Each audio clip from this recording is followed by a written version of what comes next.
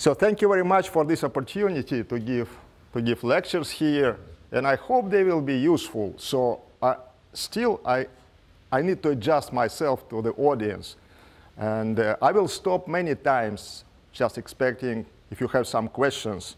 So and I will start quite slowly. Unfortunately, the most difficult material will be in the third lecture, which probably is difficult to digest because everybody will be probably tired.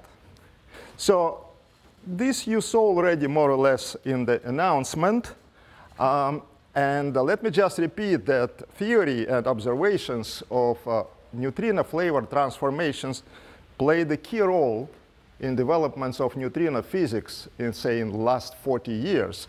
Because most of the information about neutrinos, and as we think, the physics beyond the standard model we got from studies of these transformations. So they have applications to many things, to solar neutrinos, to supernova neutrinos, to neutrinos propagating through the Earth, to cosmological neutrinos, to astrophysical neutrinos. Theory of neutrino transformations in vacuum and in medium include vacuum oscillations, oscillations in matter, adiabatic flavor conversion, parametric resonances, collective effects due to scattering of neutrinos on neutrinos. So what I will do here, I will make some physics derivations of various results. I will try to escape long formulas and many pages of different statements. So what I will do, I will present physics picture of different phenomena from which you can get results immediately and simpler. So, and the results are quite precise, as you will see. So without lengthy derivation. I will also comment on some possible implications to the physics beyond the standard model, although mostly I will focus on the standard model effects. So what I will present is my shortcut to derivations of results and to understanding results. So I'm in the field 40 years. I'm trying always to get some explanations in a simple as possible way, and to have straight derivations of complicated results. I hope it will be useful for you. So I will give 3 lectures about 3 neutrinos, mostly. And the plan is already known. So I will first start in the first lecture talking mostly of these flavor states of neutrinos. And there are some subtleties still under discussion in the literature about what are these flavor neutrinos. Then I will introduce mixing, coherence, and oscillations. The second lecture will be devoted to matter effects, basically oscillations in matter and adiabatic conversion. And the last lecture to more advanced topics like parametric effects, oscillations in multilayer medium, and neutrino-neutrino scattering and collective transformations. So let me start my first lecture. And I will discuss first flavor and mass states and flavor in the presence of massive neutrinos and mixing. What are these flavor neutrinos? So these are electron, muon, and tau neutrinos. And they are neutrinos associated or corresponding to certain charge leptons. Like electron neutrino corresponds to electron, muon neutrino to muon, tau neutrino to tau lepton. And the correspondence is established by charge current weak interactions. So that flavor is characteristic of interactions. And flavor states we call sometimes weak interaction states in this respect. In fact, the presence of vacuum mixing and masses introduce some ambiguity in this definition, which one should keep in mind. And in fact, there are 2 different ways to determine flavor states. One is theoretically, using Lagrangian of standard model, and the second one phenomenologically. So let me do these 2 things and show you what is the difference and where it can be important. So in the standard model, neutrinos and corresponding charged leptons form doublets, electroweak doublets. This means that they enter the same charge currents, like electron neutrino and electron form charge current, the same way is muon neutrino and muon, and tau neutrino and tau lepton. So these are the interactions which identify the flavor of neutrino state in the standard model. This is neutral current interactions in the standard model, and these interactions are flavor blind. These interactions do not pick up certain flavor, and different flavors have the same interactions.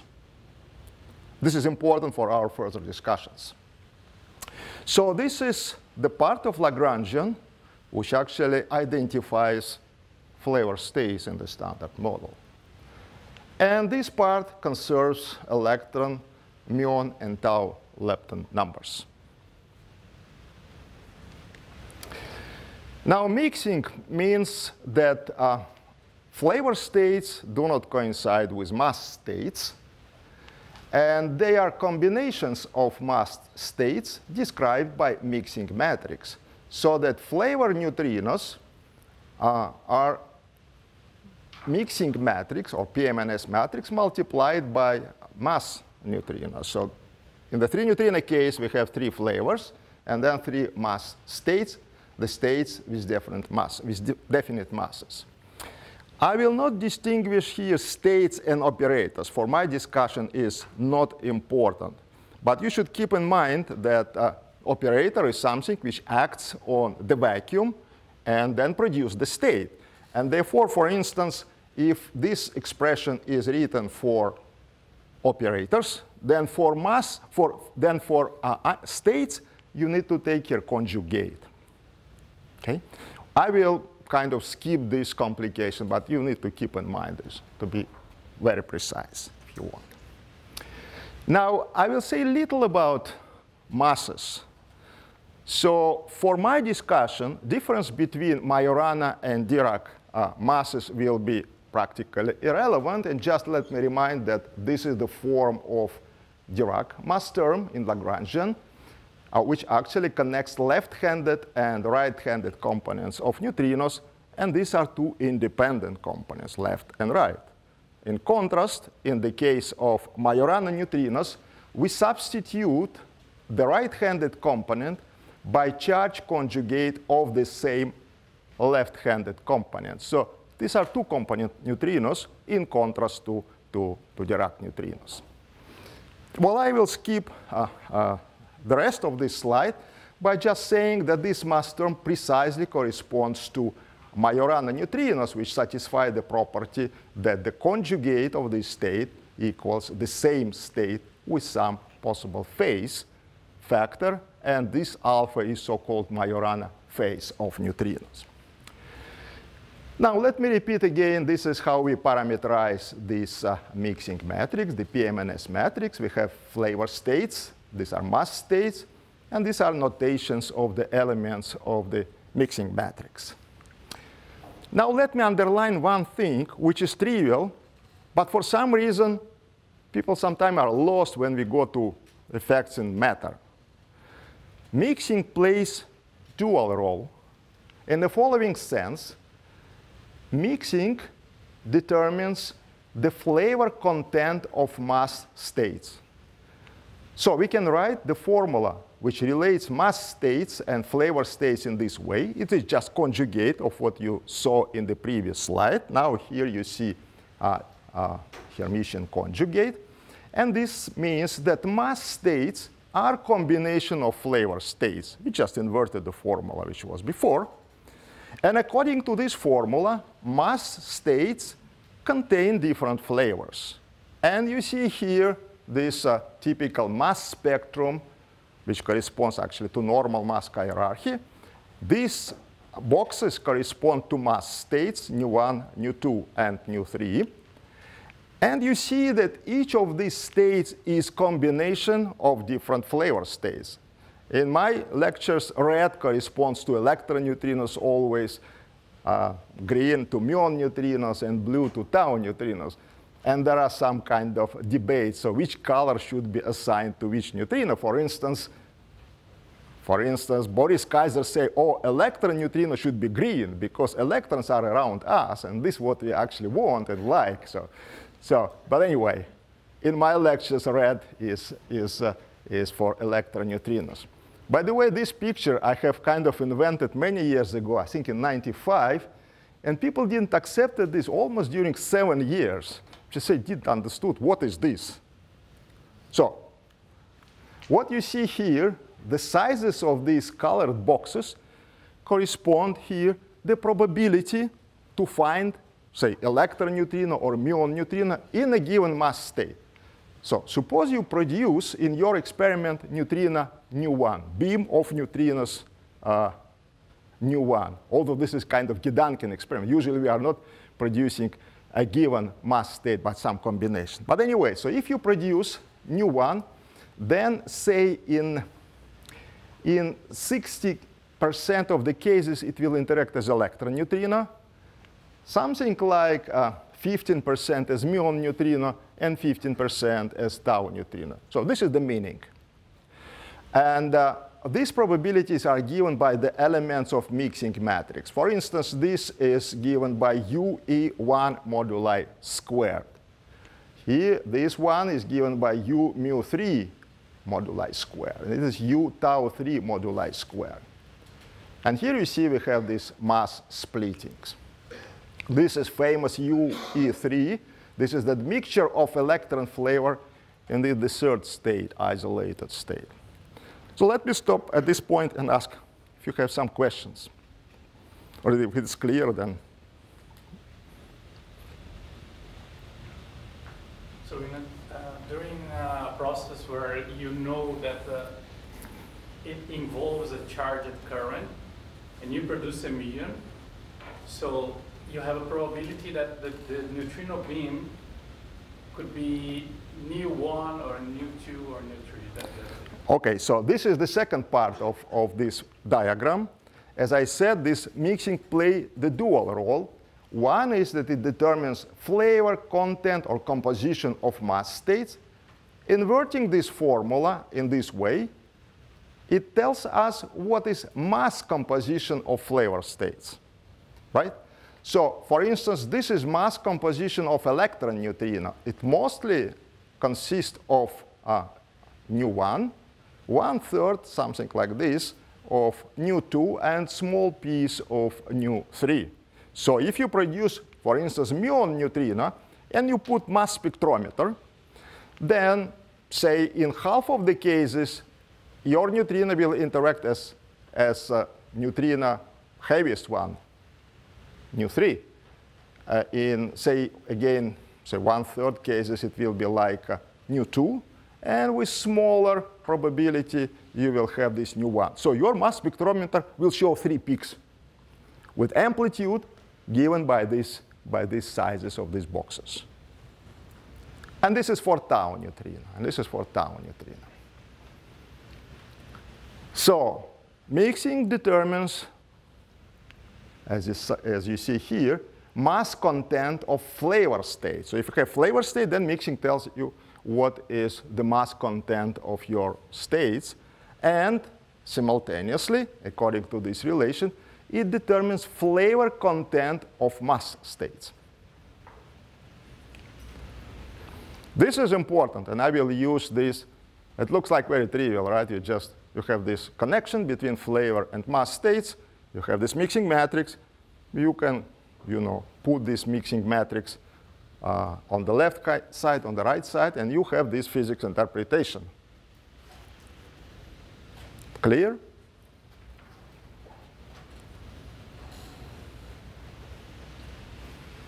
OK, good. So this is standard parametrization of our mixing matrix, UPMNS. And it is the product of 3 rotations. And this is complex matrix.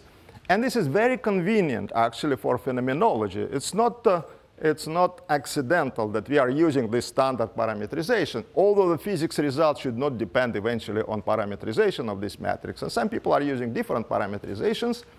So this is the standard one when you have this first U23 rotation like in this space. So again, imagine that these are flavor states, and here is mass states. So this is matrix in between. Then you use 1,3 rotation and then 1,2 rotation. And the point is that in matter, this is extremely useful parametrization. Because if you consider the things in matter, then you can, to a large extent, eliminate this and also complex phase. So you can eliminate this by changing the basis. And in this way, you do not touch matter effects. So in fact, this simplifies enormously consideration. For instance, if you want to see CP violation effects, if you want to compute CP violation effects, that you go to this specific basis when you do this rotation, and then you eliminate CP phase from propagation. So you can consider propagation of neutrinos without any CP violation. And then CP violation appears just in the projection. I don't want to go into details of this, but I'm just saying that this is very important and exceptional parametrization. Although it is, of course, not unique. So here is the matrix of Majorana phases, which I will not use mostly because it is not relevant for this propagation. So this matrix can be seen if neutrinos are Majorana particles.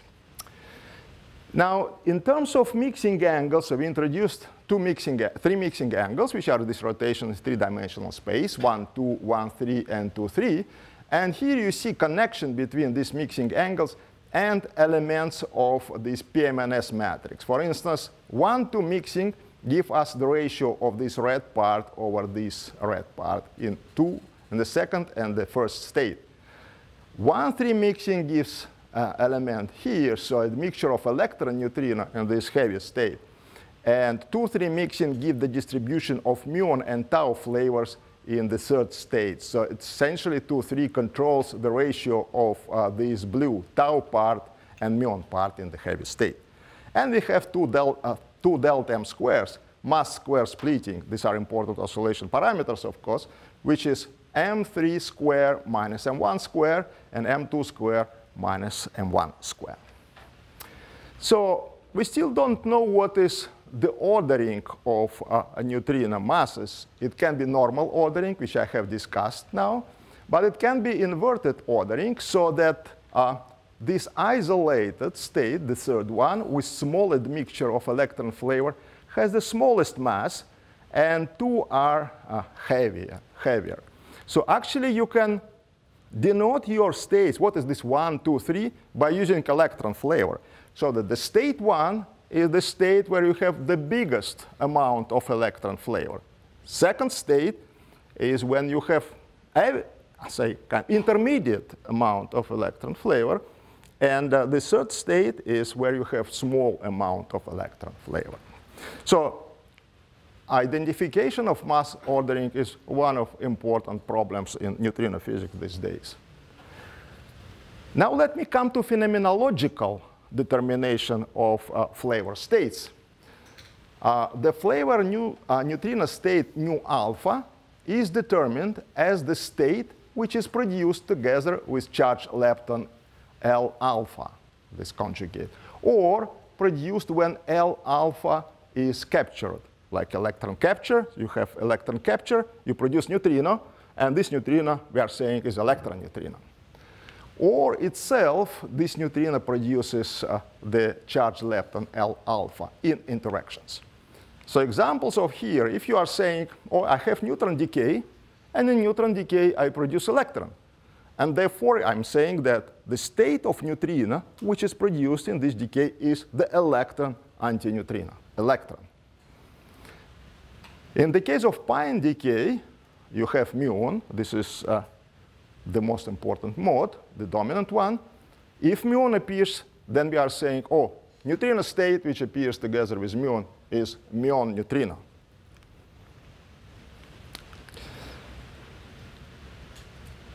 So, but actually, real neutrino state which you are producing is real processes should be computed.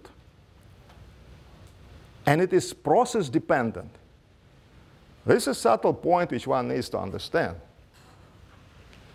So we can rewrite our Lagrangian in this form in terms of mass states. This is charge lepton, and this is mass state. But now we need to introduce, of course, elements of PM&S matrix. So this is the relevant Lagrangian for our consideration. We have these charge-current interactions and the mass terms. And I have written here for Majorana neutrino. But you can do the same for Dirac neutrino, too. Okay? Now, using this Lagrangian, you can compute what is the amplitude of probability and probability to produce neutrino with a given mass. So these are mass states, right? Because I just written flavor state, nu L, in terms of mass states and mixing matrix. Using this Lagrangian, you know QFT rules, you can just compute what is the amplitude of probability that nu1 is produced, nu2 is produced, and nu3 is produced. And you need to consider this as a kind of coupling for this production. Mass states can be considered as asymptotic states. Because if you have these decays or processes in vacuum, then your mass states can propagate without any change, because they are eigenstates of Hamiltonian in vacuum. Nothing happens with nu1, nu2, and nu3.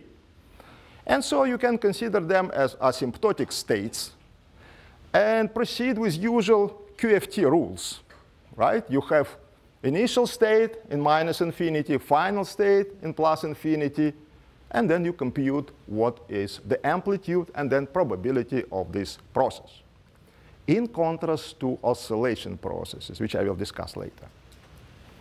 So in this case, the state which is produced in a given process with a given charge lepton L can be represented in this way. So look at this carefully. Actually, I will not show you many formulas, but some of them you need really to understand well. So what is staying here? I make summation over mass states, because with a given charge lepton, I can produce nu1, nu2, and nu3. Now, here is element of PM&S matrix, Li. So L corresponds to corresponding charge lepton. I is to mass eigenstate. And this is the amplitude of production of this state nu I. Right? So I put out this PM&S element for convenience. So this is essentially the amplitude or wave function. Actually, this is wave function. If you add also this just plain wave exponent, then you get the wave function of your neutrino which is produced. Okay? N is normalization factor. So you see what you can find in this formula, that this neutrino state which is produced with a given lepton L is not just given by PM&S matrix, as it was in our theoretical determination, but also this appears, this additional factor, which takes care of the amplitude of production. This factor depends on the mass of neutrino. So I reproduce the same formula again. For usual light neutrinos, dependence of these wave functions or amplitudes on masses is very weak. Usually it's correction of the order of mass of neutrino over energy squared. So you consider kinematics of such a process, find the amplitude, then include neutrino mass and see how the amplitude depends on the mass. And it depends extremely weakly. Okay, so if you have, say, beta decay, you have energy of neutrino in MeV range. And the masses of neutrinos is 0.01 electron volt. So it's 8 orders of magnitude squared. Okay? And the correction is, say, 10 to the minus 15, 10 to the minus 16, negligible. If so, then this is the same for all neutrino masses, 1, 2, and 3. And so you can put this out of the sum, include in normalization. And everything is reduced to our standard expression when a neutrino flavor is given by PM&S matrix multiplied by, and this is mass state. But you should keep in mind that actually what is behind this is that we just neglect dependence on masses of the production amplitudes. OK? Small correction still exists, but you can neglect. And this is the difference from theoretical definition of flavor state. So this is theoretical definition, and this is phenomenological with this additional amplitude. Yep. Is there any possible physical process where the energy is actually very small, like neutrino mass itself, so that the correction can be significant? Yeah, in practical sense, we have no such beta decays with so small energy release. Well, for relic neutrinos, that can matter, but we are too far to detect, say, processes using relic or cosmological neutrinos. However, this kind of exercise can be important if we have heavy leptons, which are mixed with our usual neutrinos. So that in our Lagrangian, nu L is given by the sum of these admixtures of light neutrinos plus heavy neutrino. Well, actually, this, for instance, always appears if you have seesaw mechanism, because you have right-handed neutrinos which are heavy, or say you have this singlet neutrinos, and they have some admixture in the light states. Usually, this is very small if you have high-scale seesaw mechanism. However, if you have TV scale seesaw mechanism, then this kind of admixture or this element ULN can be not small. It can be detectable. And we actually are putting bounds on these elements. So in the presence of heavy neutral leptons or singlet fermions, this is the theoretical definition of flavor state. This is what is staying in the same doublet with charged lepton L. Now, if this N is heavier or much heavier or heavier than energy release in our process, this part will not be produced, but just kinematically, right? So we cannot produce this N. And what you will produce in your weak processes is just this part, the first part. And of course, it will be not a whole state. And therefore, this is what you will say as phenomenological flavor state. And this is what is theoretical. And the difference here due to the presence of the heavy neutrino. So there are important consequences of this, because if this is what you call phenomenological neutrino, then you will have breaking of unitarity. So that the sum over this ULI over the light components will be given by 1 minus this ULN square. So the sum of this and this gives you 1, but not this one. So you will have unitarity violation. And you will have also violation of universality, because indeed for electron, muon, and tau neutrino, you may have different admixtures of this heavy neutrino, and therefore you will have additional factor which gives you non-equal coupling constants for electron, muon, and tau neutrino currents. So actually, this is an interesting problem. And people are looking for possible deviations from unitarity. And a number of experiments are now running to put the bounds on possible unitarity violation. Yeah? Is there actual neutral lepton N like that? So first of all, we don't know. So that's if it exists. The good motivation is seesaw mechanism, which explains smallness of neutrino mass. So we have a mechanism which can explain why neutrino masses are very light. They imply existence of heavy leptons, or of this type of the objects. But there are many other proposals when you expect to have some additional leptons, which are kind of singlets of the standard model group. Yep. If we measure the breaking of neutrality, that will be the hint for the heavy neutrino, heavy.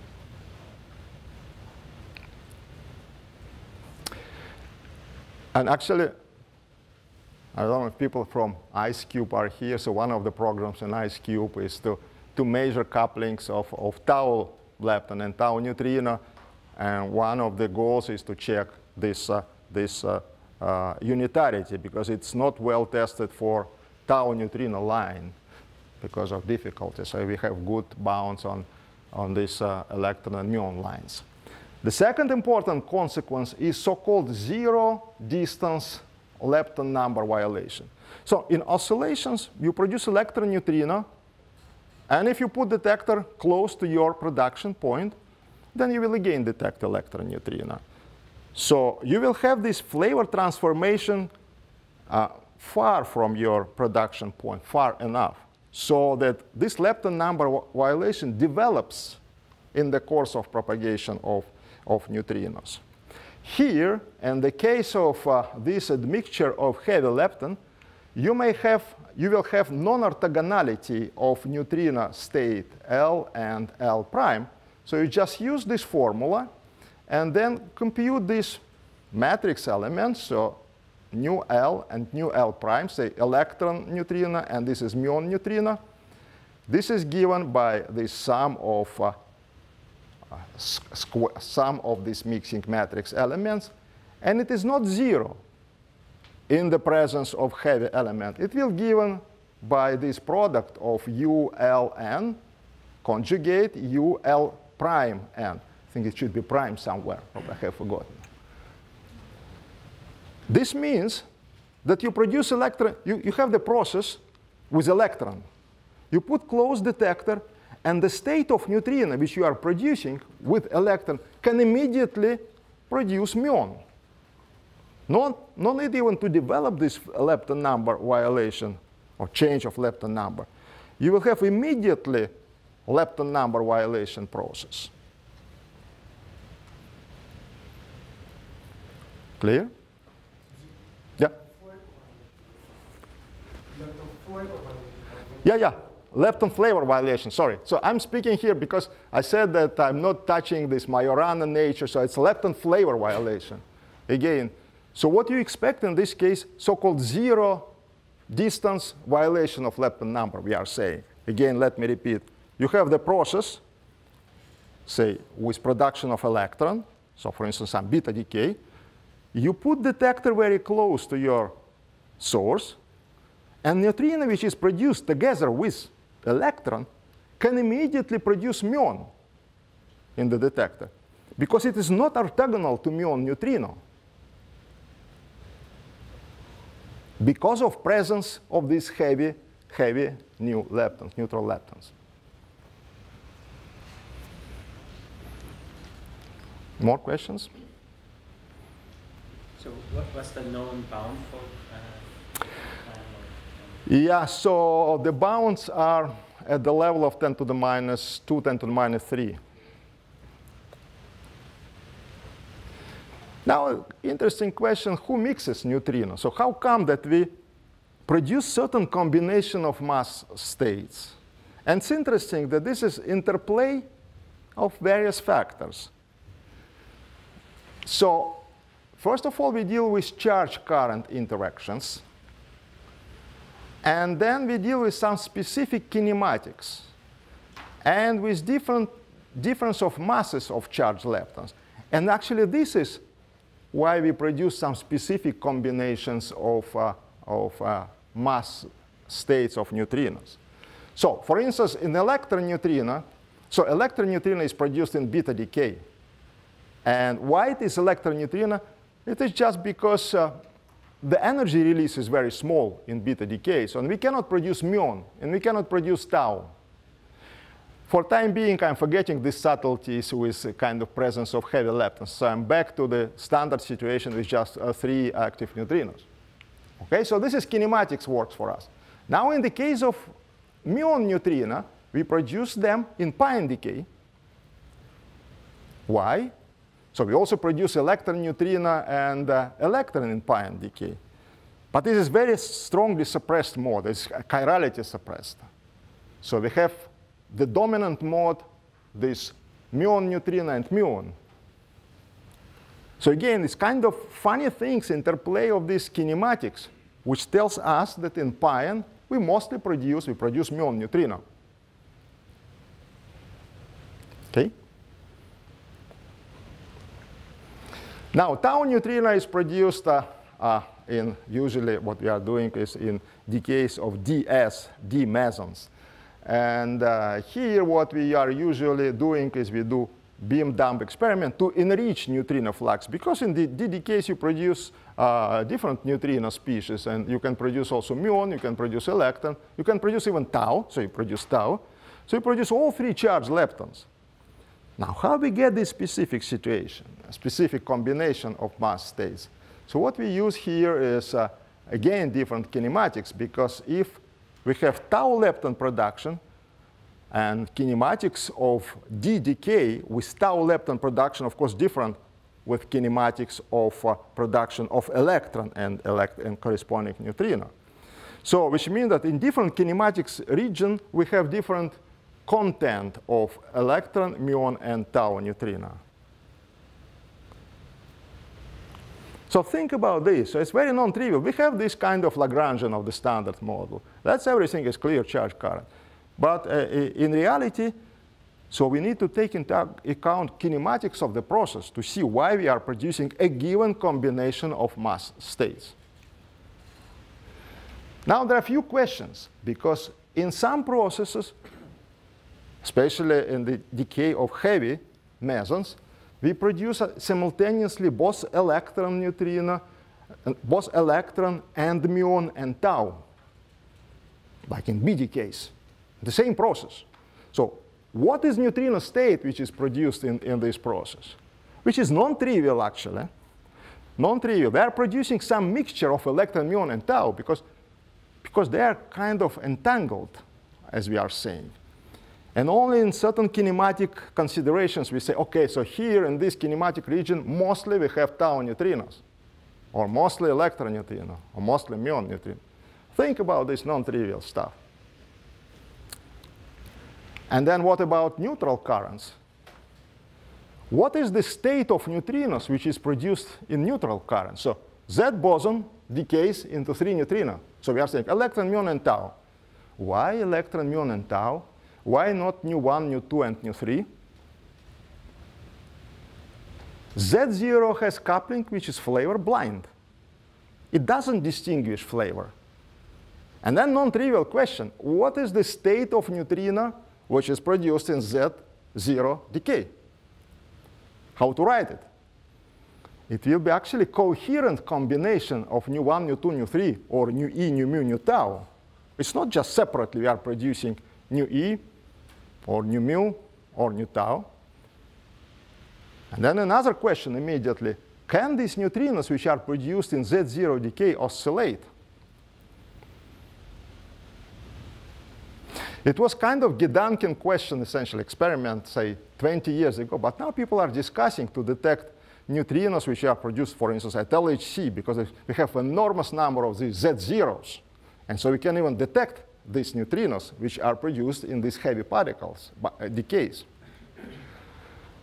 So the question is, we have these Z0 decays. We produce some neutrino states. And so do they oscillate or not? So what's going with them? So what we will detect? So what I will do, I will give some answers later. So in the end of my 3 lectures, right? So you may kind of come with some suggestion. Or maybe someone has the answer already now. So we have Z0 decay. Are these neutrinos oscillating, or what's going on? I have not yet discussed oscillations, so maybe after I will ask you this question. Now, coherence and oscillations. This is Bruno Pontecorva. And so oscillations, we are defining them as periodic transformations of one neutrino species into another one, of flavor neutrino. So there are consequences of mixing and production of mixed states. Oscillations is the effect of propagation of mixed states, and this is interference effect. Actually, this is effect of the relative phase increase in your system with time or with distance. And I will explain these things.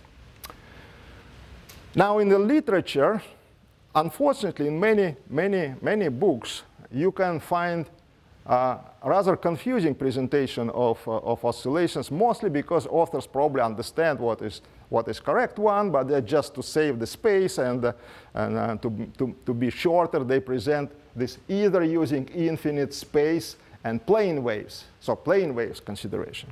But plane waves are correct when you have infinite space. And oscillations is finite space process, because you have production, you have detection region. And there's certain distance between the production of neutrino and the detection. This is important. This is finite size phenomenon in space. So in this consideration, one needs to have some additional constraints to get correct results, because otherwise you need to consider infinite space. Now, in some cases, people still treat neutrinos as just particles, like point-like objects. But then immediate question is, OK, if they are point-like objects with different masses, they have different group velocities. And therefore, they stop overlap immediately, and oscillation is interference process. So there is no interference if your states stop to overlap. And then again, some cooking to explain, well, you know, we can do something. Yeah? So both are wrong. And the simplest consideration, which doesn't have kind of conceptual problems, is in terms of wave packets. So this is kind of intermediate between these two, because wave packets have finite size, right? So that it's not point, and this is not infinite. This is something which is composite. So I will present here the theory of neutrino oscillations using this wave packet analysis. And although we will get the results which the same as you get in these wrong kind of considerations, it doesn't have any misconception. And the problem is that when some young person starts to study what are oscillations, he immediately meets these kind of problems in these approaches, and then start to write wrong papers. Because, start to correct theory of neutrino oscillations.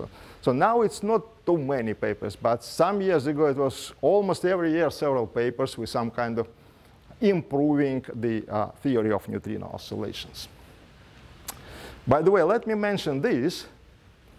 Leo Stodolsky has written a paper, which is a very important paper actually in this field, saying that in most of the cases, from practical point of view, and practical considerations, so consideration in terms of wave packets is not necessary. That's true. It's not necessary for practical considerations.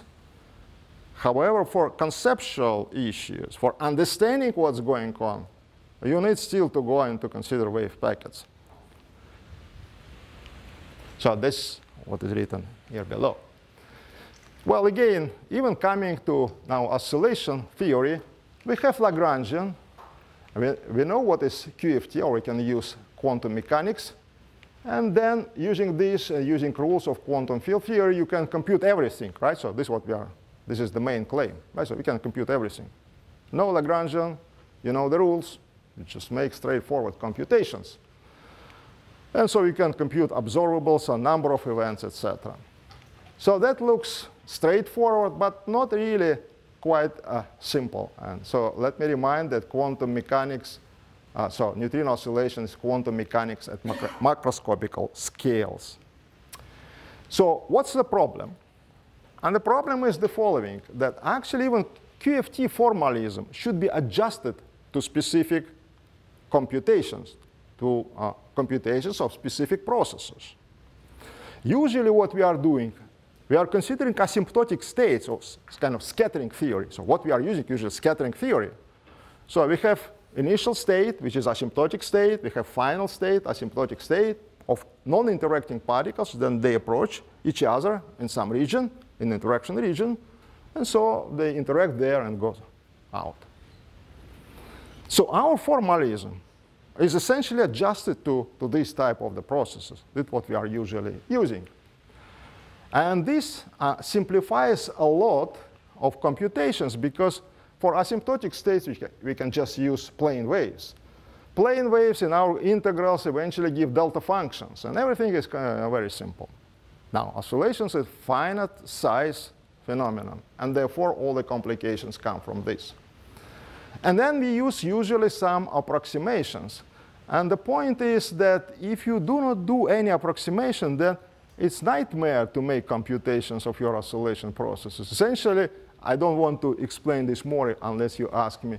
You need to start from the beginning of the universe, because if you consider oscillations of neutrinos, you need to know what are the properties of parents of this neutrino and how they interact. To know the properties of parents, so you need to know wave functions of, say, nuclei, which decay and produce neutrino. You need to know the properties of these particles. You need to know wave packets of wave functions. Now you need to know how your parents were produced, etc. So you essentially should start from the beginning of the universe, to be absolutely precise. So at some point, we need to make truncation of these computations. So this is oscillation setup, and I will explain something using this setup. So we have source of neutrino, where neutrinos are produced with some external particles. Say, here some nucleon or nuclei, and then you have production of, say, charged lepton, and then neutrino. Then neutrino propagates. You have detector, and this is detection region. And again, you have some accompanying particles in this case. So again, this is finite size phenomenon, and we are talking about baselines, L, which is distance, say, between middle of this production region and the detection region. So we have two interaction regions now. Not just one as the usual scattering processes, but two. We have two regions. Well, we can actually still apply this asymptotic consideration for this production region and separately for detection region. And use wave packets for propagating neutrinos. And the best way is to use mass states, because nothing happens with these mass states when they propagate in vacuum. So this is how we are doing essentially computations. For neutrinos, actually, you can use either this wave packet picture, or you can use quantum field theory formalism for hold the process, and for neutrinos you can use propagators, right? Imagine you have propagators which is, say, 10 kilometers long or 100 kilometers long. So neutrino is produced in one point, detected, say, 100 kilometers further, and you can describe this by propagator. Why not? Of course, this is complication, and people have studied this, what kind of correction. So the simplest way is just to say that these neutrinos are on mass shell, and so you can consider their propagation as propagation of real particles and describe this by wave packets. So you compute the amplitudes of the process of production neutrino, here, propagation, and the detection for nu1, nu2, and nu3. And you have three amplitudes. And I sum up these amplitudes, and then you will get oscillation pattern. Now, I mentioned already this, and this is just repetition that you actually describe everything in terms of mass states. I don't want to repeat all this stuff. Important simplification is when we are doing factorization of all the process. Actually, the precise thing that you consider everything as a single process. Production of neutrino, propagation, and the detection. This is kind of complicated. And if oscillation effects can be neglected in the production region and inside your detector, then we can truncate the process. So we can say, OK, so let us treat this production region, production process as kind of usual S-matrix scattering process, and we compute what are production of a given mass state. Then we consider propagation of the wave packets of mass states, and then separately we consider detection region, and again, using S-matrix formalism, find what is the amplitude or probability here. So we do this factorization. And now what is actually giving us factorization? Of course, this is size of the production region and detection. But at fundamental level, this is determined by the wave functions of the particles which are involved in this process. So at fundamental level, what matters is localization of your parents' particles and particles with which neutrinos are interacting. So in this formalism, you still need to use wave function of your nuclei or nucleon, which produces your neutrino, and the wave function of particles with which neutrino interact. So this gives localization of production and detection region. So let me stop a little bit and questions?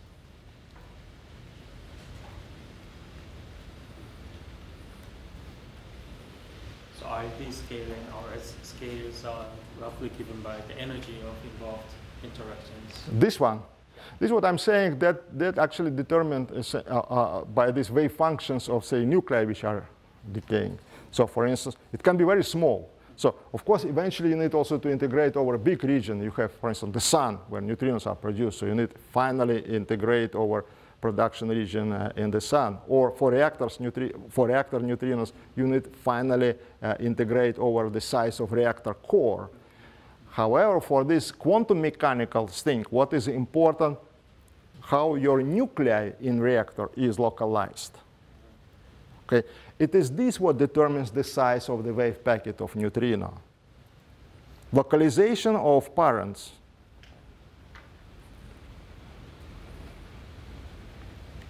Yeah? So how much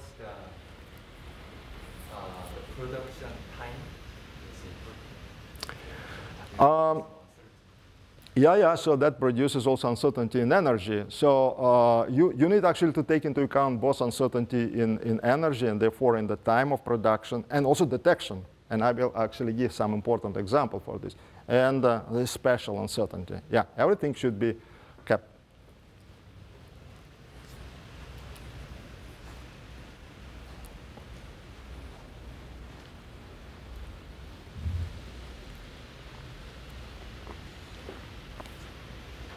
More questions?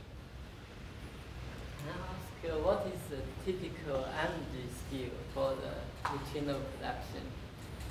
Energy scale. Yeah. Well, what is the energy of the neutrino production?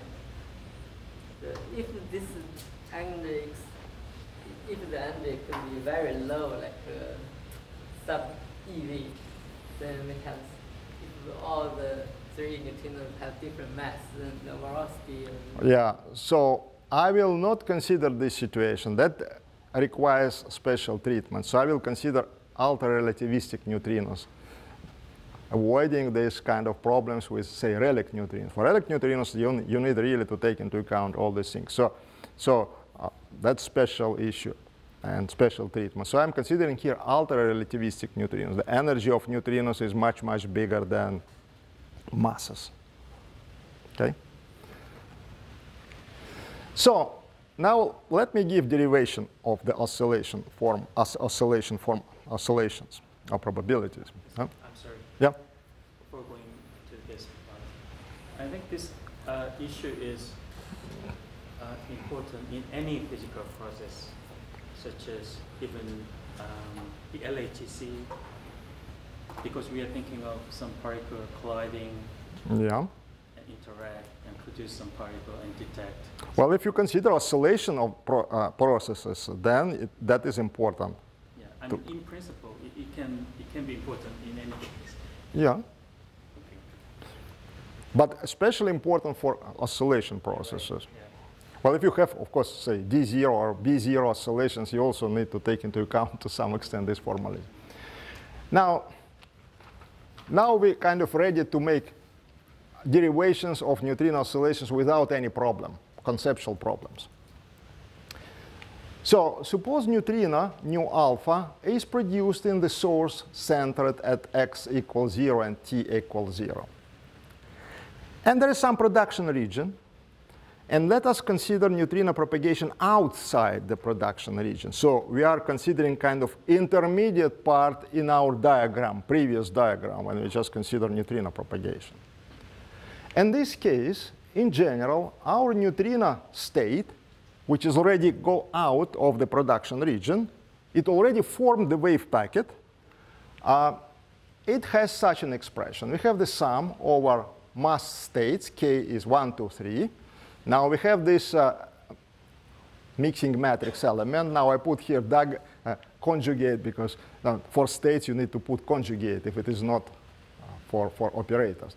And then we have this the wave function, the function of x and t, and we make summation. And this is our mass state.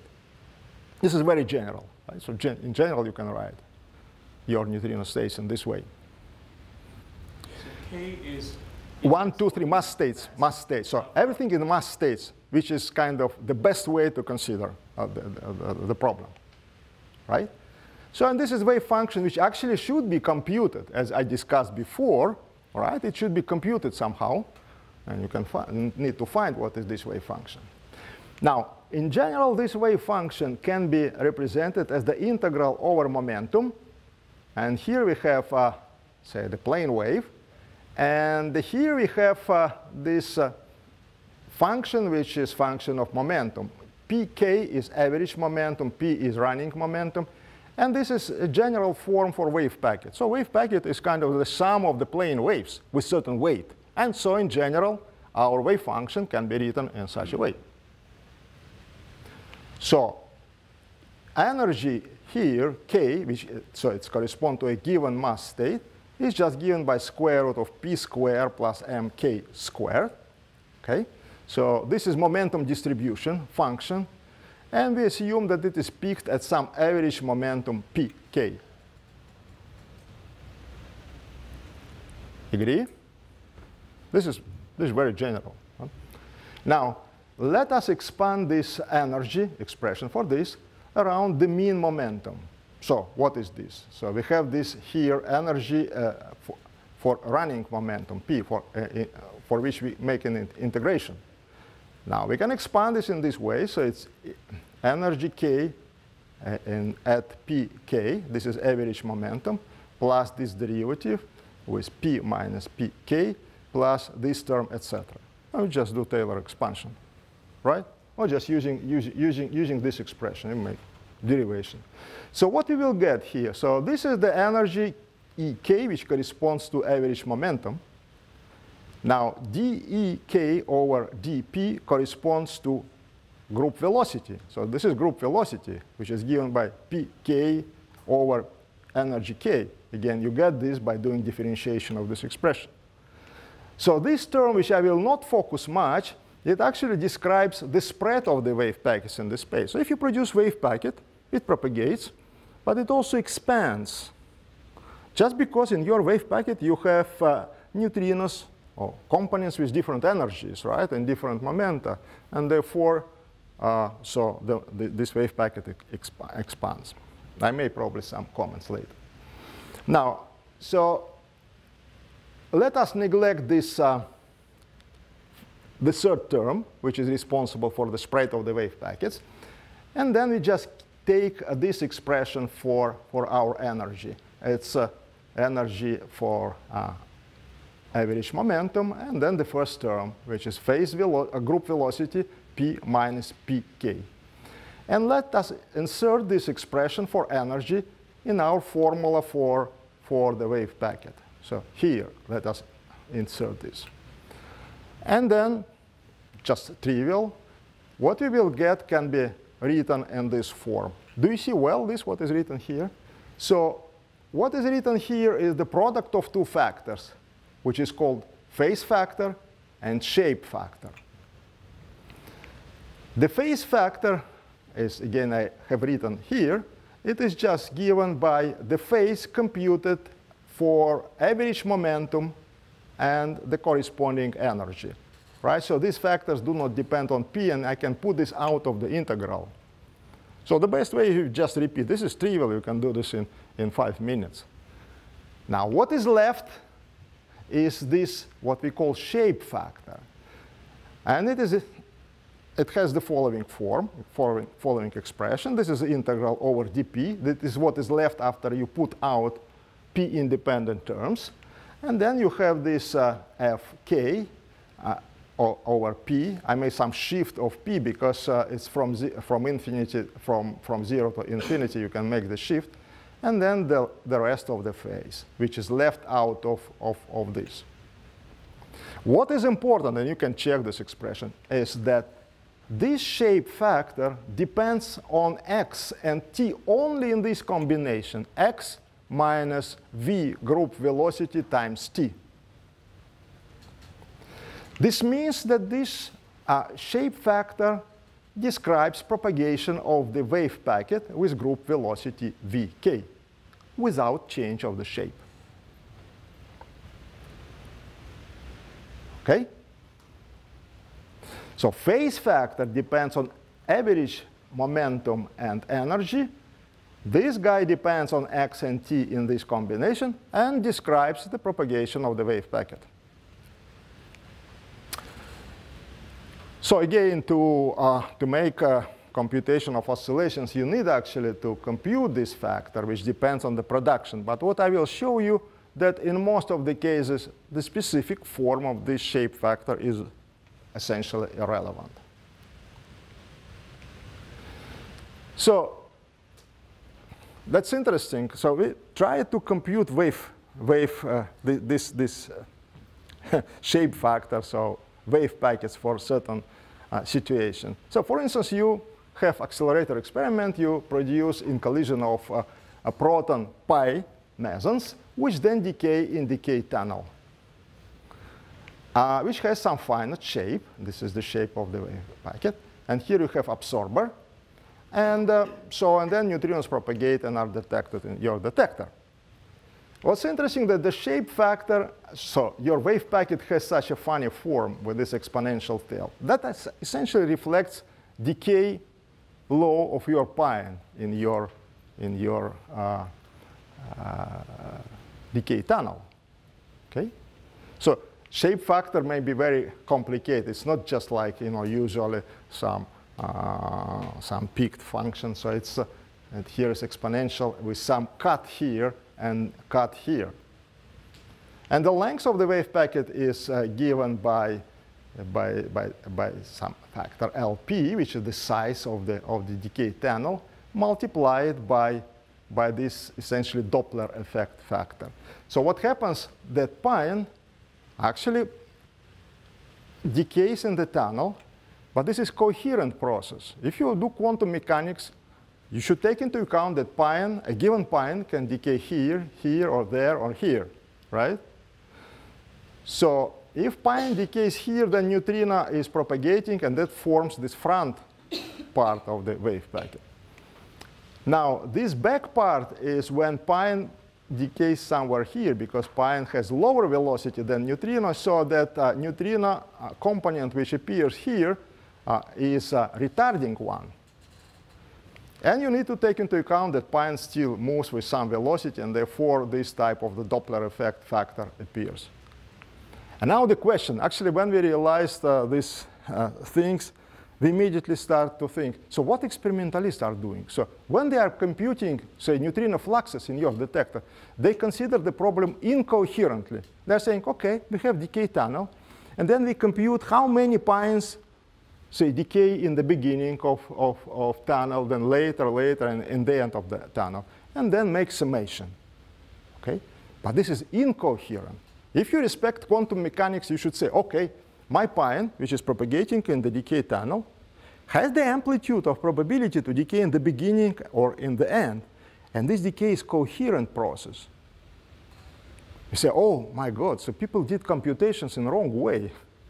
All these computations for neutrino fluxes and neutrino experiments are wrong. Any guess what is? And let me repeat again the problem.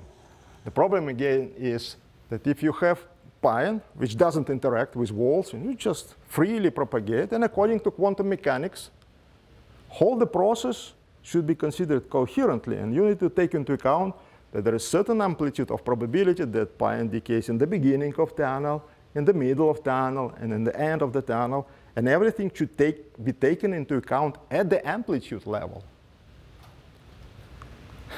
So we kind of tried hard, and it turns out these coherent and incoherent considerations give practically the same result. So although you see people do not aware about this problem, they do some incoherent computations, but the result is very, very similar to what you get in this more strict quantum mechanical consideration. So why? Long story. But it happens that you get the same result. So independently of the system, I mean the size or... No, it depends on, it doesn't depend if you do this coherent consideration, or you just say, okay, I have some flux of pions, and then some number can decay in the beginning, some number of in the middle. You don't know when they decay, right? You don't detect the pion. Exactly. So therefore, you need to consider quantum mechanically, and you do this but what experimentalists are doing when they're computing this neutrino flux, they are doing this in incoherent way. They say, okay, we have flux of pions. Some of them decay in the beginning, some in the intermediate, some in the end. Okay, and then some just in the probability, some fluxes which appear in from different parts of decay tunnel. So how do you compute it for the incoherent decays? Well, for incoherent, it's easy. You just have pions, and you compute using just exponential law how many pions decay in the beginning. So therefore, you know what is the flux. Then, so in other points of the decay tunnel in the end. And then you sum up fluxes produced in different parts of your decay tunnel. So this is incoherent. For coherent, you need to take into account that you have amplitude of probability that your pion decays in different points. A given, even single pion, it has amplitude of probability to decay in different parts of your decay tunnel. So then everything should be at summation at the amplitude level, not at the probability level. So we have two long papers, and I have not really time to but if someone is interested, you can look at these papers. Now, just a comment. It wouldn't be possible to consider an average of the position where the pion would decay and translate this average into the uncertainty of well, if you do this averaging, then essentially you destroy coherence, and that would correspond immediately to incoherent situation. Now we are ready really to have the picture what's going on with how particles oscillate. So let's take muon neutrino. And I will discuss this in terms of two neutrino mixing for simplicity. Two neutrino mixing, I'm considering mixing of muon neutrino with tau neutrino. And therefore, muon neutrino is cosine theta, and this is mixing angle, nu2, plus sine theta, nu3. And I'm taking nu2 and nu3. Well, actually, this is a realistic situation for, say, atmospheric neutrino oscillations, when we have oscillations of muon to tau. Nu tau is orthogonal combination of nu2 and nu3. And this combination differs by this admixture of nu2 and nu3, but also importantly by the sign here. Here's a minus sign, which means that here the phase difference between nu2 and nu3 is 0. Both enter with plus sign. And here is the phase difference is pi, which is just gives you this minus sign. Okay? So my muon neutrino propagation is described by propagation of nu2 and nu3 wave packet. So this is wave packet which corresponds to nu2, and this is wave packet which corresponds to nu3. Of course, wave packet is symmetric up and down, so it should be like this, right? But just for better kind of visibility, I just take part of upper half of the wave packet. Okay? Remember, we had this formula for the wave packet, which is the product of shape factor and the phase factor. So that this is given by shape factor. Actually, I put here this simplest form, but it may be, as in the previous slides, it can be quite sophisticated form of the wave packet or shape factor. And this is the phase factor, which is determined by average momentum and average energy in the wave packet. And so I put here this oscillatory dependence, which reflects this phase factor. Okay? Right? Agree? Now, each of these mass states actually has different flavors. So inverting this relation, remember in the beginning of lecture I discussed this, you get that nu2 is combination of nu mu and nu tau. And nu3 is also combination orthogonal of nu tau and nu mu. Okay? And I have shown this by colors, so that muon neutrino is approximately, say, half of muon flavor and half of tau flavor in realistic case, because we know that mixing between muon and tau is close to maximal. And also, nu3 is combination of nu mu and nu tau parts. So this is the portrait of muon neutrino, propagating muon neutrino. Agree? And this is just reflects the formulas, which you can see here: shape factor, oscillatory phase factor, and then nu2 and nu3 are kind of have a flavor content, non-trivial because of mixing. So nu2 consists of nu mu and nu tau, and nu3 consists of nu mu, again nu mu and nu tau.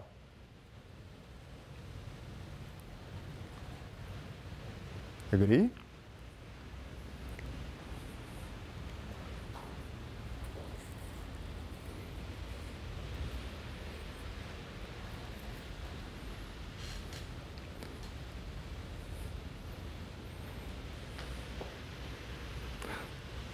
But then you can ask, so how come that you have in this state also nu tau already in the beginning, right?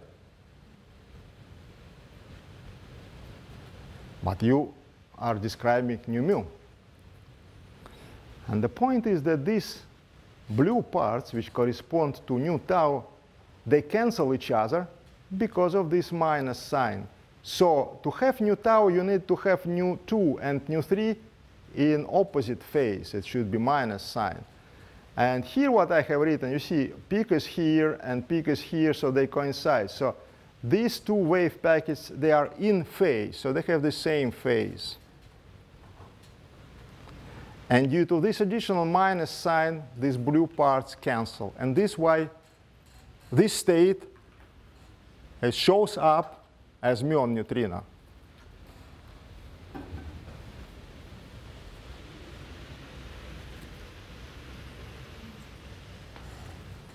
This is nothing but just these formulas.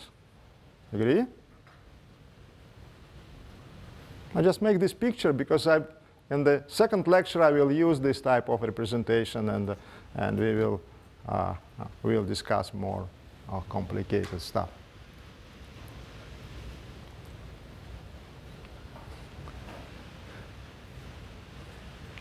So this is portrait of muon neutrino. Although nu2 and nu3 have both muon and tau parts, but tau parts cancel because of this sign here. Okay? So now how propagation occurs? So a given neutrino state, propagating state, can be written in this form. It again reflects what you saw in the previous slide. It's cosine theta, then this is shape factor of second neutrino, nu2, sine, this is shape factor of the third neutrino, and here what we have the phase factor, which is F3 minus F2, and these are phases in phase factor. I just put out factor exponent minus phi 2, and therefore this phase appears only here, because overall phase doesn't matter. Okay? So if the phase here is 0, then we have just muon neutrino. If, however, the phase difference start to develop, then component of nu tau will appear in originally produced muon neutrino flux, and therefore we will have appearance of nu tau. So the cancellation of tau components in the state which I have shown you before occurs only for definite phase difference. In my conventions is 0. In the course of propagation, additional phase difference appears, and so this state for non-zero f will not be orthogonal to tau neutrino, which means that you have appearance of your in your beam tau neutrinos. So this is what happens. So we have difference of nu2 and masses of nu2 and nu3, which leads to difference of phase velocities, and therefore phase difference increase. And this phase difference increase is given by delta m square over L over 2 energies usually. So what happens is that there's a shift of the phases in the wave packet nu2 and nu3, and this leads to oscillations. So let me again come to this picture. So this is muon neutrino, but when this state starts to propagate, it will be phase difference. So here they are in phase, but then due to propagation, you will have shift of these oscillatory patterns, and therefore the cancellation of these blue parts will be removed, and therefore you will have appearance of tau component in your propagating neutrino state. And this is what is called neutrino oscillation. This is how neutrino oscillations are developed. Now let me come back and derive formula. And before this, let me still focus on the oscillation phase, which is actually also quite non-trivial stuff. So we have this phase difference, and this each individual phase is, remember, given by average energy and momentum in the wave packet.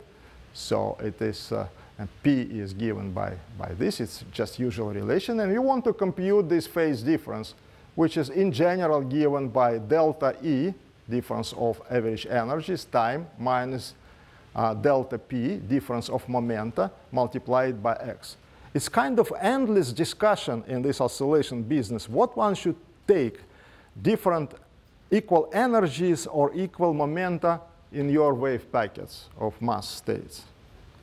So the answer is that in general both energies, average energies, and momenta are different. And this is general consideration without any assumption of if I take equal energies or equal momenta.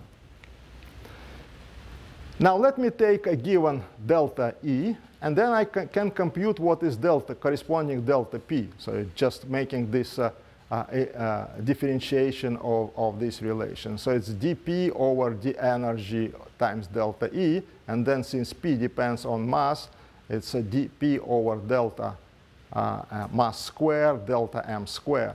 And I will get this expression for delta P, which corresponds to a given delta E. Then I insert this delta P in this expression here, and I will get the following formula for the phase, oscillation phase difference. Here also there is some subtlety. Okay? What you see here, the phase difference, this is phase difference, or oscillation phase, has two components. One is delta m square, and it is due to this term because delta P is different because of difference of delta masses, M1, M2, and M3 in my case. So delta m square over 2 energies, and this is X is the propagation distance. So this is the standard oscillation phase. But there is another term here. What is that? So here is delta E over group velocity. Delta E is delta m of the order of delta m square over 2 energies. So this is difference of average energies in 2 wave packets. And of course, if delta m square is 0, they should be equal, and therefore this is of the order of this delta m square over 2 energies. Now what is staying here is V, group velocity, time minus X. And this is precisely argument in our shape factor. And therefore, this difference should be smaller of the order of the width of the wave packet, which is sigma x. I denoted this by sigma x, because then you have the kind of exponential decrease. So that difference is of the order of the size of the wave packet. So the first term turns out to be smaller or of the order of sigma x delta m squared over 2 energies. So this is what is the first term. And this is nothing but oscillation phase which is acquired on the size of the wave packet. And the size of the wave packet is determined by, say, size of the production region, so to say. Usually this is very small quantity. So this is, again, if you have your production region, which determines the wave packet, small enough so that oscillation length is much bigger. This is what it happens usually. Then the first term can be neglected. Actually, the first term describes here the oscillation effect within the production region. So this is interpretation of this first term. Usually it is neglected, but in principle you should keep in mind that it may be some additional correction. So this also means when you neglect this that you can neglect phase difference between 2 wave packets along the wave packets. So that wave packets, so the phase difference is the same in all parts of the wave packets. So you had P, I, E, I. Yeah. Then P and E, are they the average of these two? No, I don't introduce any average. Well, maybe here, but it doesn't matter. It produces correction of the next order. So now I even remove these indices and just consider this without any indices. I introduce delta E, which is difference of the energies, and delta P, which is difference of corresponding momenta. Okay, all right. And then, but you have definite value of E or P, which should be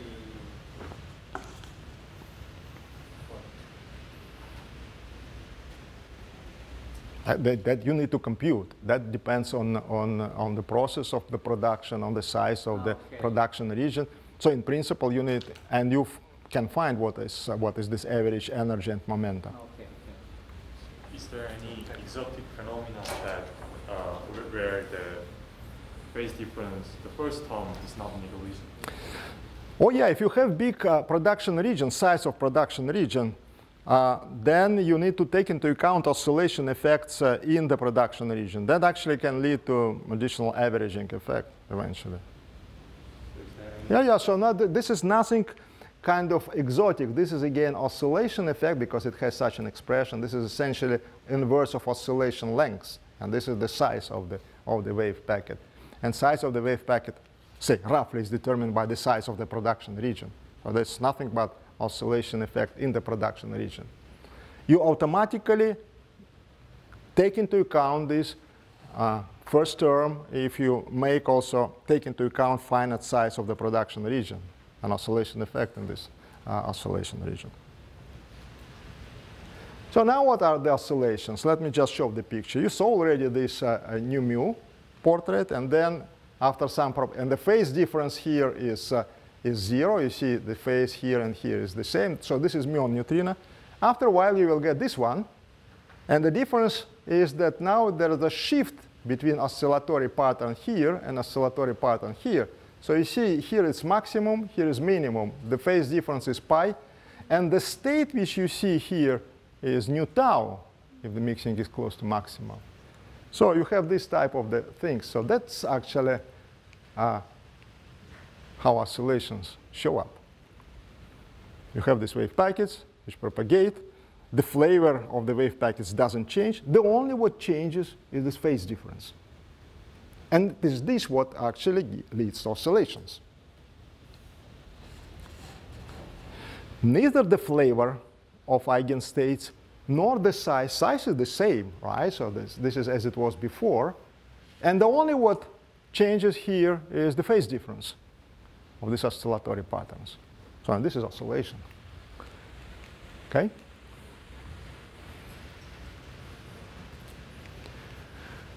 So I haven't discussed much about detection.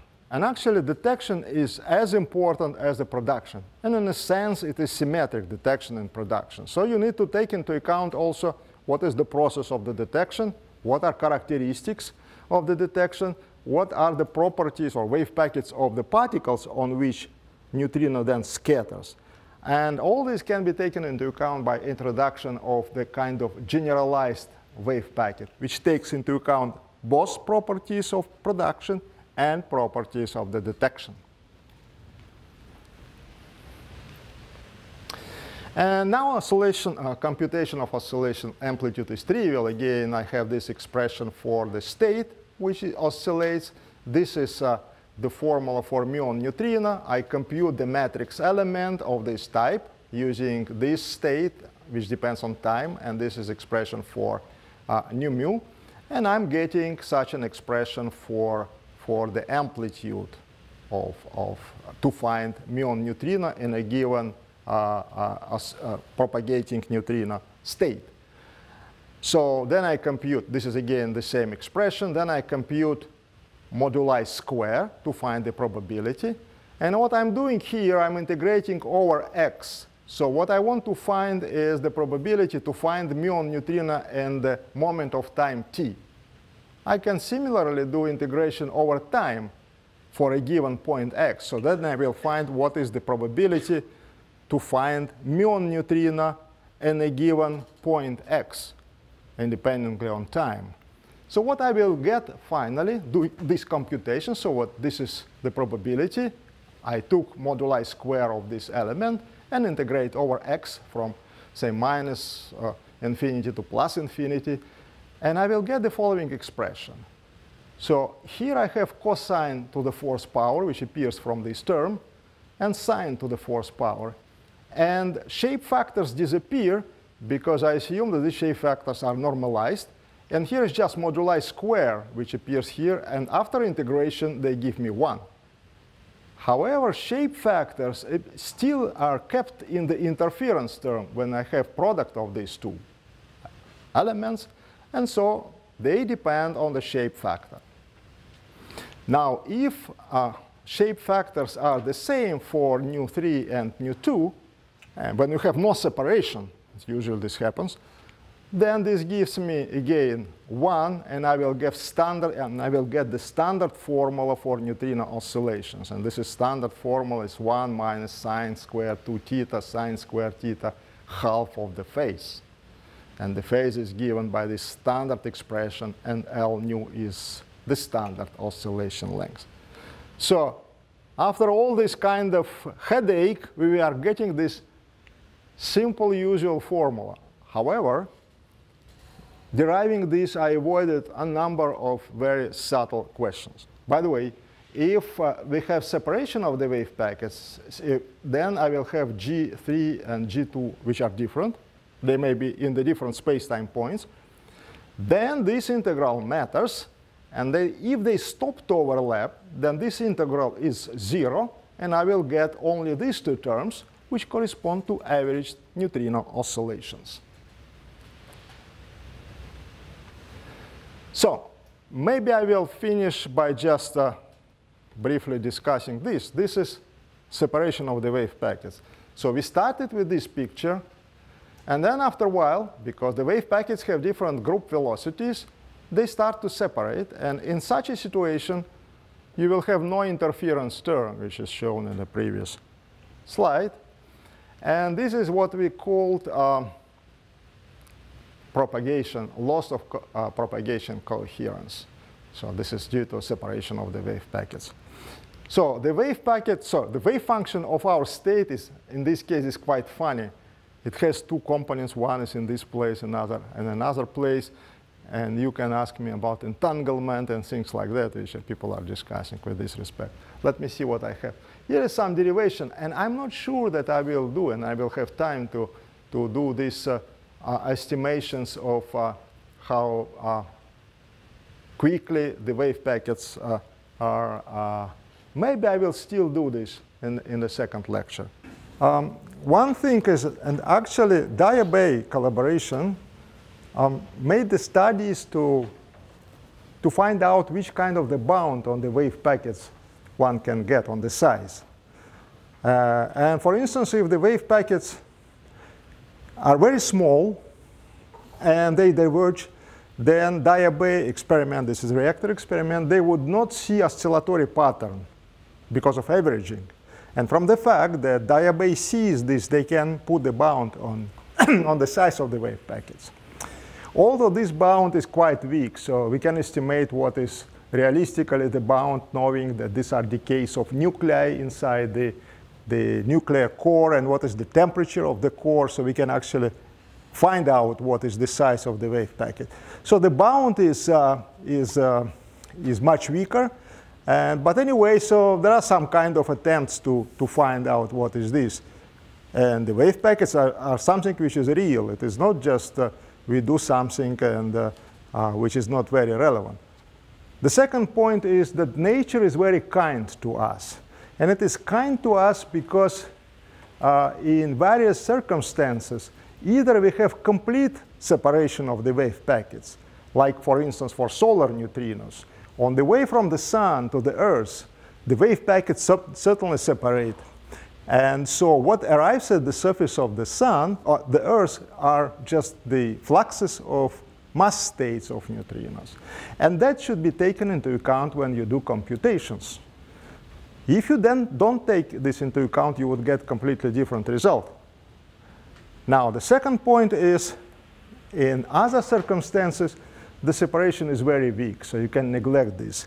And so we are in a situation which was indicated, here, when these G2 and G3 are the same, and essentially this is 1.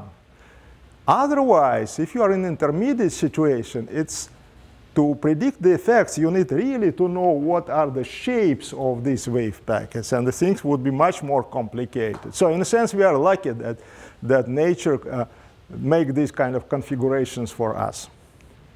Now, coming to this propagation coherence, one can estimate what is difference of group velocities of the wave packets. It's just given by delta m squared over 2 energy squared.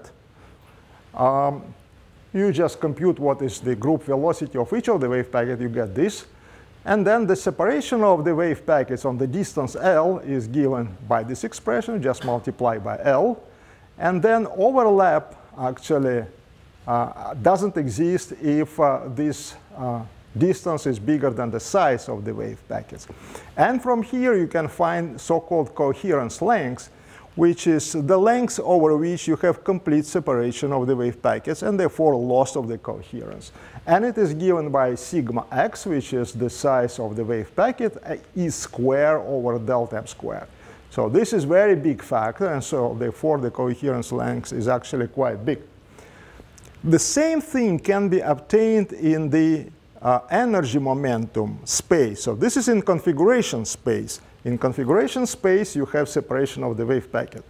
In quantum mechanics, you always have complementarity. You can solve the problem in configuration space or to see the same in energy momentum space. So what happens is the following in energy momentum space. You can estimate what is the period of oscillatory pattern in energy. So if you have oscillations, then what you will get in energy scale, you will have modulation, oscillatory modulation of your signal because of oscillations.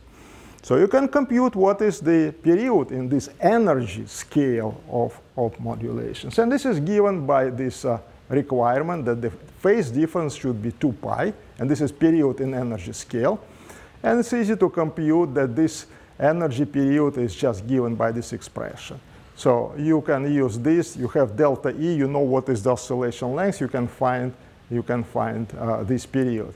And of course, if sigma, now the size of the wave packet in energy scale is bigger than this period, you will have averaging. Separation of the wave packets, therefore, in energy momentum space corresponds to averaging of oscillations. Okay, so this is complementary. Now there is this important observation. I'm saying this because it was questioned during coffee break, or during the lunch break, is that if you have very good energy resolution in your detector, if you have very good energy resolution in your detector, then you can restore coherence. That is, you will still observe the oscillatory pattern. Even though your wave packets are separated, you will see interference effect. This can be understood in very classical example. For instance, you have pendulum. You have pendulum, and suppose you have 2 times knock this pendulum. Okay? And that would correspond to arrival of 2 wave packets here. So suppose your pendulum has practically no friction. So which means that if you excite this pendulum, it will vibrate for a long, long period. Okay? So the first pulse is coming, first wave packet. It excites your pendulum. Pendulum start to, I don't know, to vibrate. Then when second pulse is coming, your pendulum still vibrates. And therefore, the result of second knock will depend on how your pendulum vibrated before. And so you will have coherent effect of these 2 hits of your pendulum. Suppose you have pendulum with big friction. So you first knock your pendulum and start to vibrate. But before the second pulse arrives, it already stopped. And therefore, effect of the second knock will not depend on what happened before, right? So what you need to have, you need to have a long coherence time. So this kind of absence of friction would correspond to long coherence time. And so which means that your system remembers how your first pulse affected it. And therefore, effect of the second one will depend on what happened in the first moment. Okay, so this is restoration of coherence. So in spite of the fact that you have separation of the wave packets, you may still have oscillation pattern. Okay? You can still observe oscillations.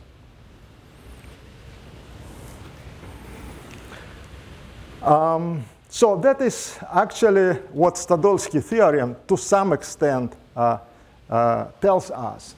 So independently if your wave packet separated or not, you should worry on the energy resolution of your detector and energy spectrum of produced neutrinos. And then do appropriate averaging or integration over energies. And then you will get the same results without referring to wave packets. Okay, so this is what Stadolsky theorem is saying. Forget about your wave packets in space. Just do appropriate integration over energy with energy resolution at the detection and production, and you will get correct result. So if you have good energy resolution, you can restore your coherence, even though your wave packets were separated. Actually, when 2 wave packets are separated, it's still not a loss of information, because still the phases in these 2 packets correlated. They remember each other, right? So it's not like you have thermalized something and you lost coherence. In this way, you are not losing information, although your wave packets were separated. Now, I will not discuss, I decided not to talk about spread of the wave packets, just to say, of course, the wave packet produced as a narrow one will then be bigger of the size, and at some point it becomes like a classical, and it corresponds to the fact that higher energies of neutrinos of higher energies will arrive first to your detector, and low energies later. This is just one example. For solar beryllium neutrinos, you can find that sigma, the size of the wave packet, is, by the way, 6 × 10⁻⁸ centimeters. And the spread will be 4 × 10⁻⁶ centimeters when these neutrinos will arrive at there. So this is an example which shows that you have separation of the wave packets, right? The sigma is much smaller than this. Now, the spread of the, sorry, this is spread of the wave packets, 6 × 10⁻⁶. Separation of the wave packets is much bigger, it's 2 × 10⁻³ centimeters. Okay? So this is kind of summary of different effects, what happens when neutrinos oscillate, when neutrinos propagate, or when wave packets propagate. So you have phase difference change between 2 wave packets, and that leads to oscillations. you have separation of the wave packets, which leads to loss of the propagation coherence. And you have spread of individual wave packets, which lead actually to loss of the coherence even within each of the wave packets. Now, suppose we solve all these problems with wave packets, and suppose we have no separation of the wave packets. Therefore, we can kind of formulate almost like point-like theory for neutrino oscillations. And you can write the equation of motion. And so this is kind of Schrödinger-like equation for 3 neutrinos here. And the Hamiltonian in vacuum is just given by the product of mass matrices, mass matrix dagger, over 2 energies. Actually, you can derive this exactly, starting from even Dirac equation if you want. But physically, what's going on is this is just analogy to the situation with a single neutrino. And for single neutrino, the energy, which is Hamiltonian, is P plus m squared over 2 energies.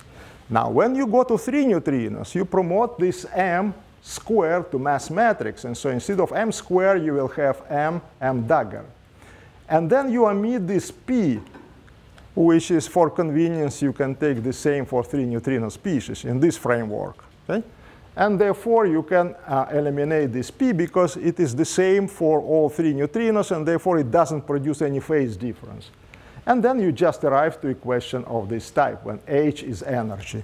The Hamiltonian is the energy. Okay? So this is physics derivation of this equation of motion.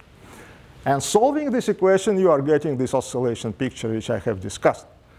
Now, you can express this m dagger as diagonalized mass matrix, and then these are mixing matrices, U and U dagger.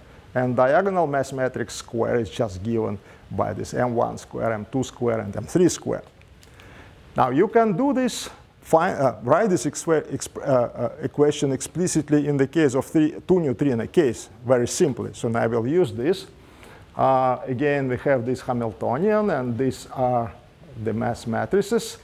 And then this is the mixing matrix. And in the 2 neutrino case, you have just single mixing angle. This is your mixing matrix. And therefore, this Hamiltonian just can be expressed in this way. This is delta m squared over 4 energies. This is minus cosine 2 theta. This is sine 2 theta. And this is cosine 2 theta in symmetric form. You always can reduce your Hamiltonian to this form. Question? Excuse me? Yeah? The momentum can be different for different flavors in the previous. Yeah, so remember, so we have taken for simplicity the same moment, and then it is that simplifies the things. And you, and you can, and in this consider, if you have no separation, if you don't worry about separation of the wave packets, then you can do this. So if we take that same momentum or same energy. Well, you can take the same energy if you want, and you will get the same result. You can check. It's interesting, but you will get the same result. You can take the same energy, or even, in what I have discussed, you can take something which is intermediate, and still you will get this type of the equation. What's the relativistic limit?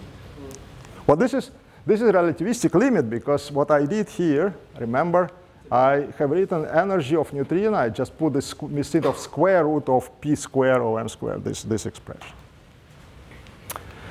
Now, let me introduce very important notion, which actually simplifies consideration enormously. So let me introduce neutrino polarization vector in the flavor space. So we have 2 neutrinos. So let's take electron neutrino and nu tau. I put prime because in realistic case, it's mixture of nu tau and nu mu. And then I can introduce polarization vector as the following product. This is sigma dagger, Pauli matrix over 2, and again sigma. So this is bilinear form in our wave functions of neutrinos. Okay.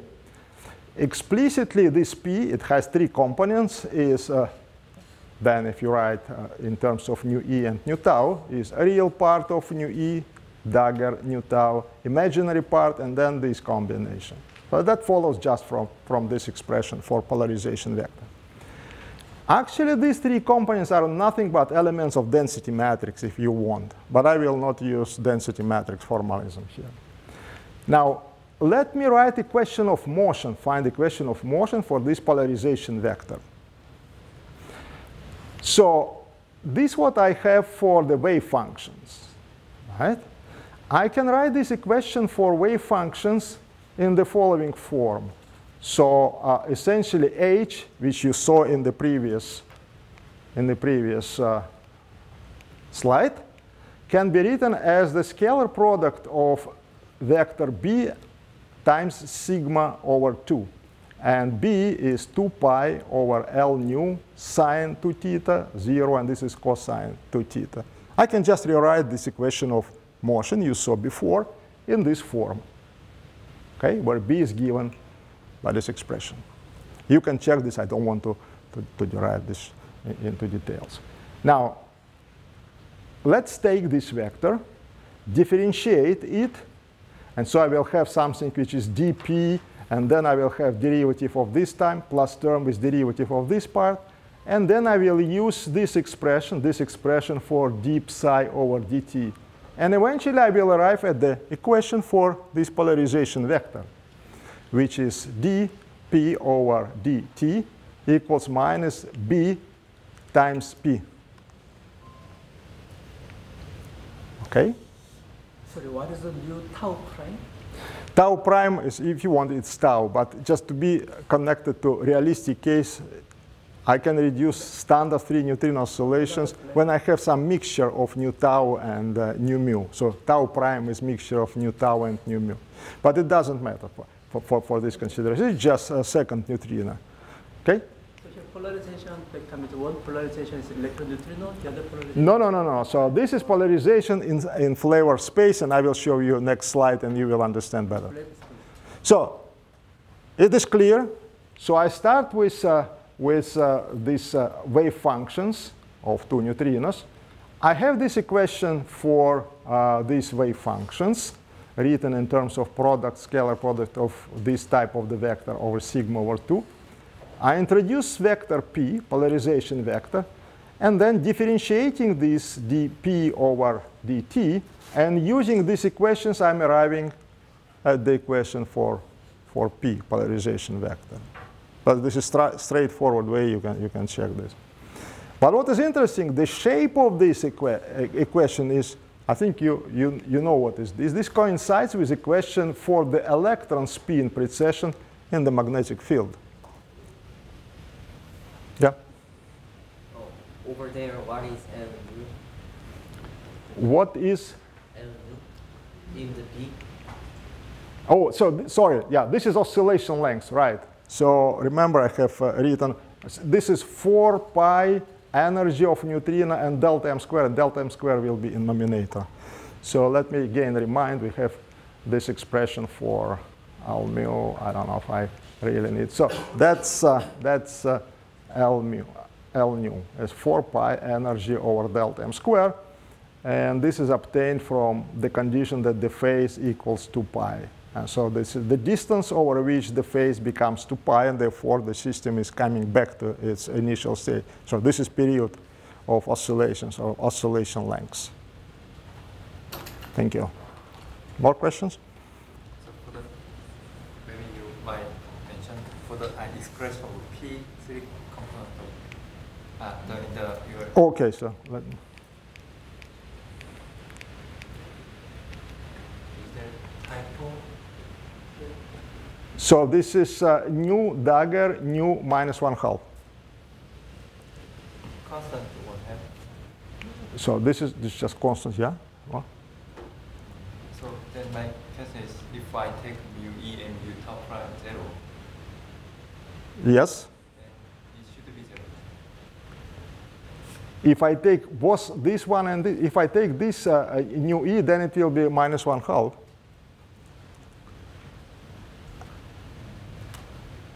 Maybe I will show you next slide, and then it will be clear. So this is geometrical picture of what is shown before, And the only what I put here, the index m, because in general, this is valid also in matter, but one needs to substitute the angle in matter, in vacuum by angle in matter. So this is very general.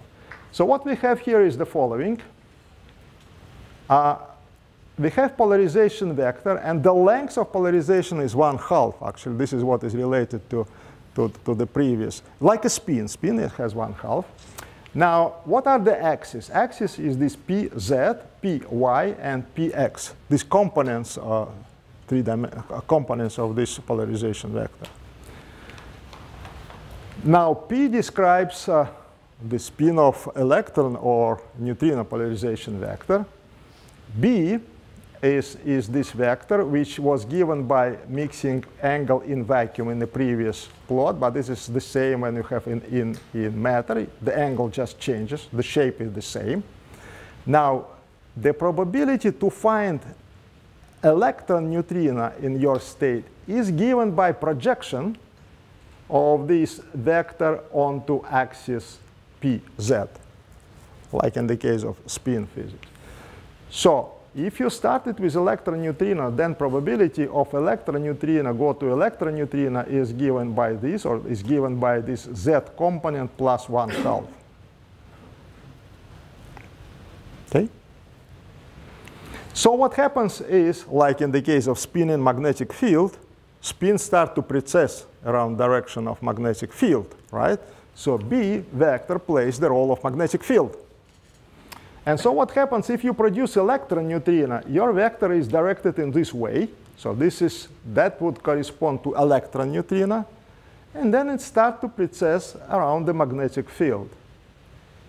And this is the phase of oscillations, or phase of precession. Now you compute projection onto the axis z, add 1/2, and then you will get this probability.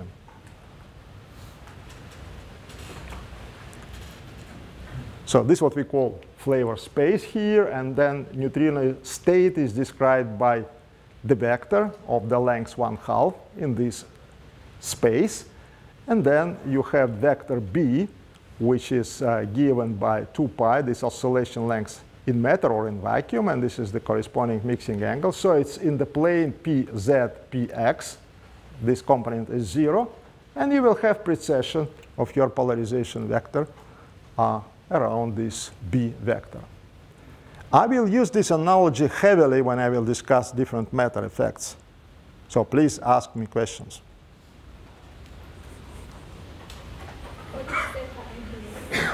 What is? Well, this is mixing angle in vacuum if it is in vacuum. So this is double of mixing angle. So that's this angle which actually gives the direction of this magnetic field. And it comes from this formula. So theta cone is equal to 2 theta m? In this case, yes. But it's just for this specific case. Then you will see the cases when this cone angle differs from 2 theta m. So that I will come later to this. How can I know tau probability? Oh, so, OK. So if I compute PEE, then PE tau will be just 1 minus this. Different. And pure nu tau would correspond when my polarization vector is directed down.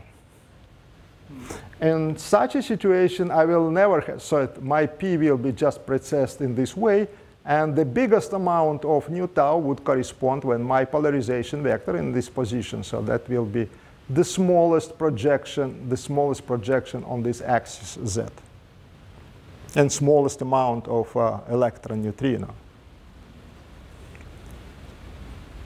We know Py and Px projection to Px and Py. Sorry? Px and Py projection, the coordinate.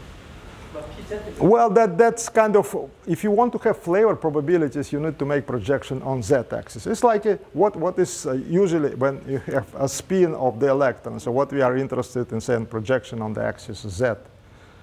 This x and y are just giving the space for this precession. OK, one more question is, we know the formula, the probability usually.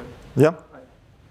It's the same thing, but why do you use this way? Is it more Okay, convenient you will see it's much more convenient, and you will see soon why it is convenient. I will not need to write some trigonometric expression formulas of the length of few pages, and I will see some effects using this analogy. Do you call that P space as flavor space? Yeah, that's the terminology. And there is one subtle thing, is that Px and Py should be changed in the figure? Well, you can change, but what is the difference again? So what has a physical meaning is this projection, which changes periodically, right? So when you have precession around this B, then projection of P on this axis Z periodically changes. And this is absolutely equivalent to oscillations.